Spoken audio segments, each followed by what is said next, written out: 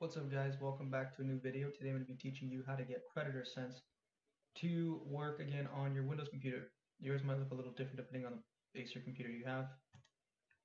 Anyway, so go to the link in the description. It's going to bring you here. You got to type in your serial number to your device and it'll tell you what your device needs for drivers, applications, all that stuff. So after you do that, you're going to have some things come to where it says application, drop that down.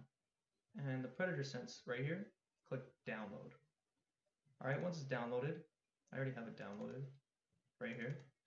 Open it up, the setup application type file, launch that.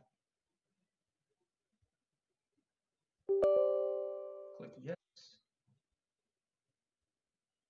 Alright, click next, click remove, and then remove PredatorSense, right?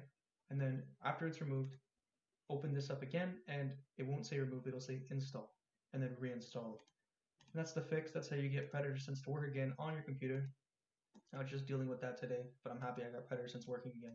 So basically all it is just removing it and installing it with the right PredatorSense for your computer.